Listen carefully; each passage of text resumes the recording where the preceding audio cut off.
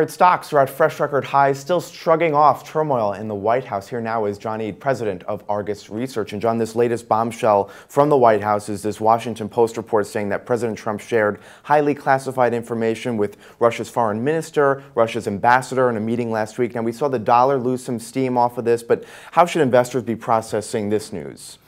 Wow, Scott, I mean, you can look at this from several different levels, right? I mean, it looks like the information probably has something to do with the Mideast terror threat. That's always a risk for the investors when something bubbles up.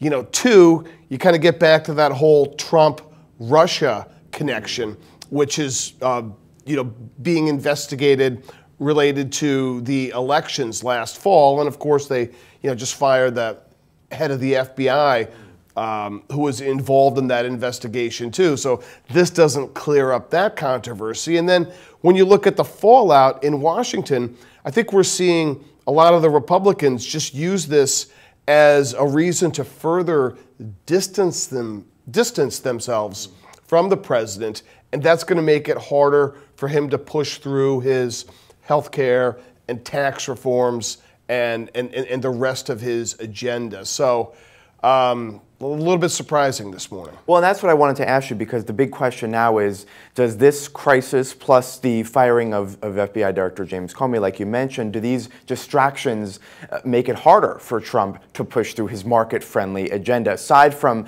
making his relationship with Republicans worse?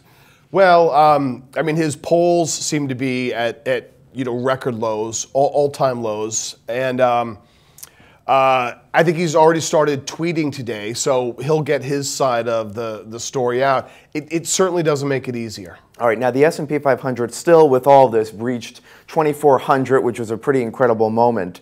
We also got some better than expected earnings from Home Depot, better than expected earnings, revenue, comparable store sales. So should you focus on factors like this, earnings and Home Depot, the consumer versus the noise out of Washington? Well, you talked about the dollar and the reaction of the dollar to the news. So if the dollar is going to fall because global investors are losing their confidence in the United States, and I'm not saying that's happening yet, but that was the initial reaction.